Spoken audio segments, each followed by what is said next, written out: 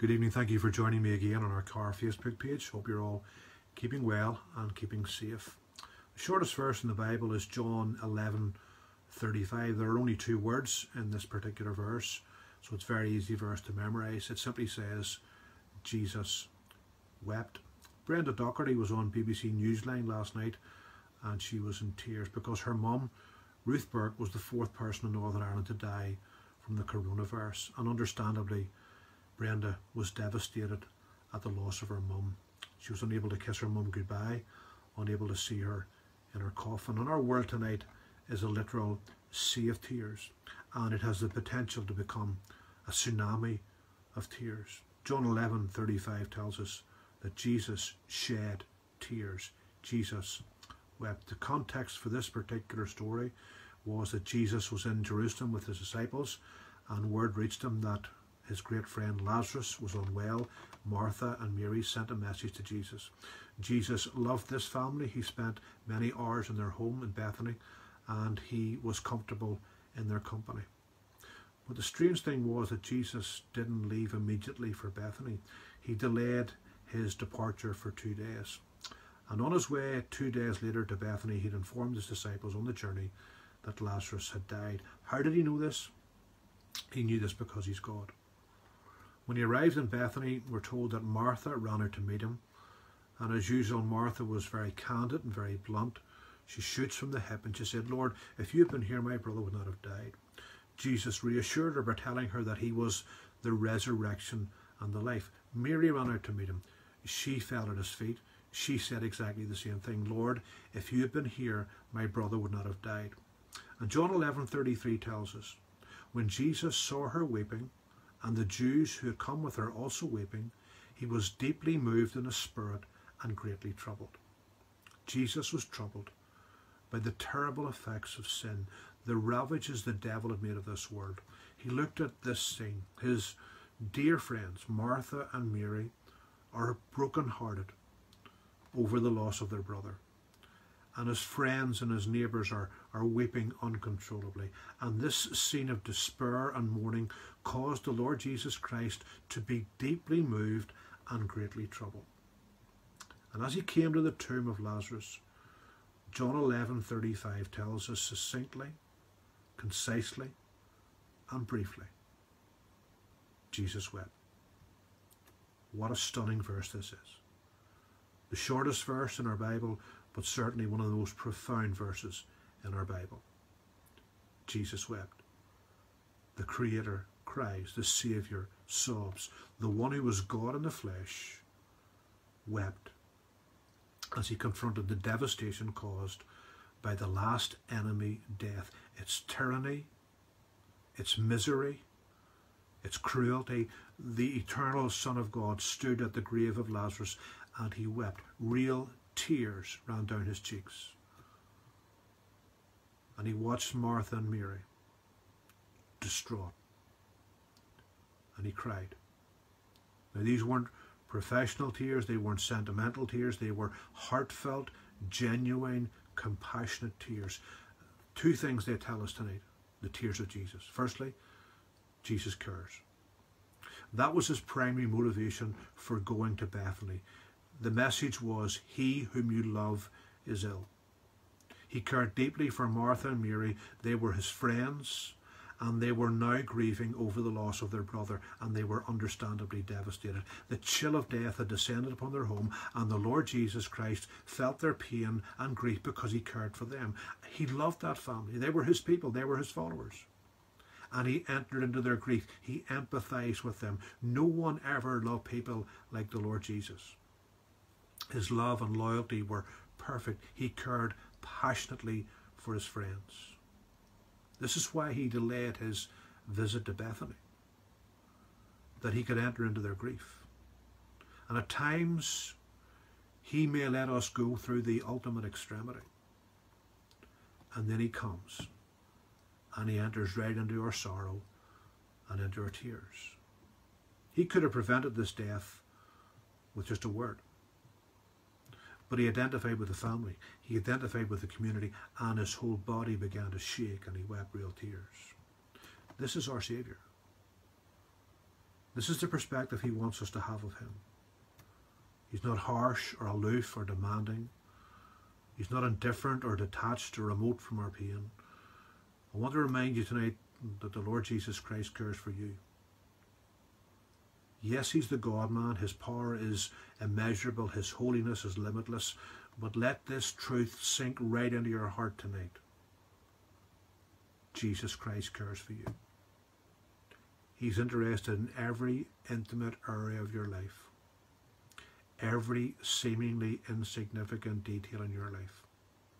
He cares when you're lonely, when you're depressed, when you're anxious, when you're discouraged, when you're tempted, and he cares when you cry.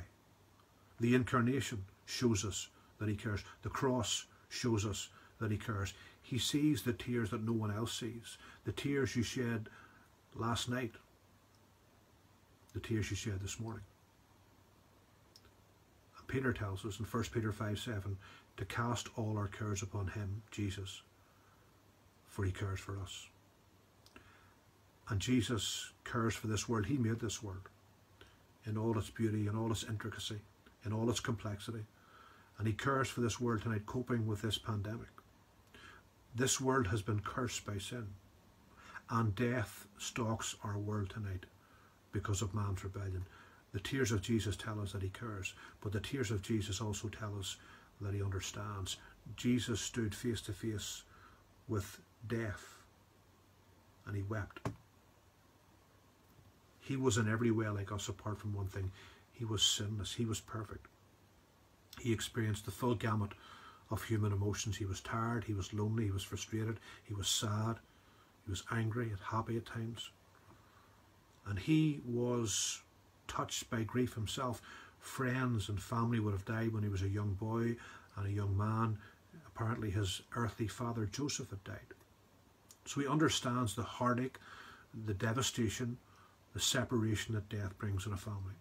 He is known as the man of sorrows. He supported Martha and Mary, even knowing that the greatest of all his miracles was just about to take place. He wept because he understands. He's full of compassion. He understood exactly what this family and this community were going through. He entered into their sorrow. He felt their pain. And remember tonight, he feels your pain and he understands your situation. Because he, the Lord Jesus, became man, he can identify with our trials and temptations. He understands our heartaches and our pain and the difficulties we face in life. He understands when we grieve over the loss of a loved one. He understands when our heart is breaking. He's been there. And he understands your situation tonight. Even if you reach the stage where things for you personally are spiraling out of control. Physically, emotionally, spiritually, relationally. And if you're honest, as you watch the news, like the rest of us, you're confused what's going on, you're anxious, you're worried. Jesus Christ understands. He's in complete control. Martha and Mary knew exactly what to do whenever their world fell apart. They sent for the teacher, the Lord Jesus. They poured out their hearts to him. They knew Jesus cared. They knew Jesus understood. And the last book of the Bible, in Revelation 21 verse 4, we are reminded that this same Jesus will wipe away every tear from their eyes, and death shall be no more, neither shall there be mourning nor crying nor pain anymore, for the former things have passed away. If you're a Christian tonight and you're watching this, this is your assurance. This is your hope. One day Jesus will wipe away every tear. But listen as we close.